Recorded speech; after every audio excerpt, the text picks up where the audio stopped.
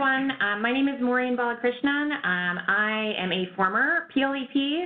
I actually was in Catherine's class.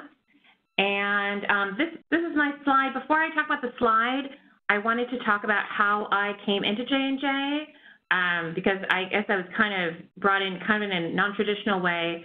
I went to the University of Wisconsin-Madison and got my MBA in supply chain there, but there wasn't a lot of recruiting for companies like J&J.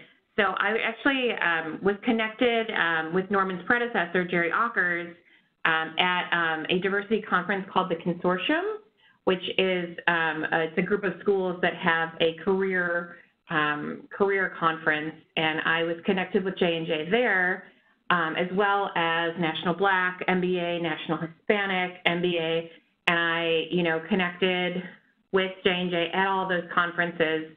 And then I actually visited J&J just when I was in the area to just even learn more about the organization. And I think that really helped, taking initiative and connecting to get in the door. And I think, J&J may not come to your school, and I think, you can reach out in every different way that you can, talking with current employees like us, to really get a sense that J&J is the right fit for you. So I did not intern at J&J. I started through the full-time program, and I work in the direct procurement space. When we say direct procurement, we're talking about sourcing material or products that directly affect the end product. So we have indirect and direct, and indirect is more related to services, which some of the other people will talk a little bit about. So when I started in the medical devices space, and one of the things Norman mentioned is that we grow by acquisition. And one of the companies we had just acquired, I started in July 2016, and in May 2016, we acquired a medical stapling company called Biomedical Enterprises. They put medical staples if you have foot and ankle surgeries. They're very small stainless steel implants. And we brought them in. They were a startup company. We brought them in to expand our presence in the trauma market. And day one of my, of my role within J&J, I got to be part of the BME integration team. And I got to go down to their facility in San Antonio and work with a lot of the biomedical engineers on how do we get this company, this small 60-person company made primarily up of engineers, into the large, massive organization of Johnson & Johnson, and learning about all of their plastic molding operations and their metal and their stainless steel and their different requirements was just fascinating to me, knowing nothing really about the industry and just getting involved and kind of hitting the ground running.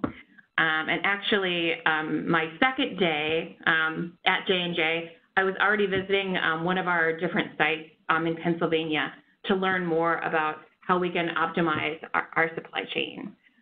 So you really get to hit the ground running, like right when you start, and it's really exciting.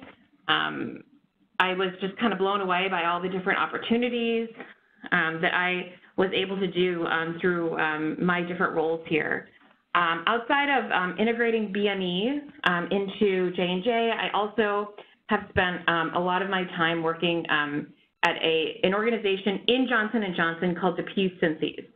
So that is global orthopedics. So we make knees, we make hips, we make spinal implants, but when you think about a knee surgery, you need different what we call instruments as part of the surgery. So I work with suppliers to source those instruments. So I've gotten to visit a lot of our instrument suppliers that provide us instruments for those surgeries, and get to work a lot with our cross-functional teams in planning, engineering, quality, regulatory, our project teams, in terms of like how do we optimize our market. And it's really relevant when you look in the news and you see, oh, there's a tax on stainless steel imports. Like, how does that affect us? We have to do all of these, different analysis to see, oh, how does that change what we're doing in the market? How does it change what suppliers we're going to? one of the projects I'm working on right now, we're getting a supplier that's in Malaysia doing different instruments for a hip surgery. And how do we, deal with, a tax on imports, or how do we, deal with maybe some of the compliance issues that we have, that may be, going on with our government and healthcare. So constant, healthcare is changing. It's a very interesting space to be in. You really have to be nimble with what's going on. So that's been a really exciting part for me.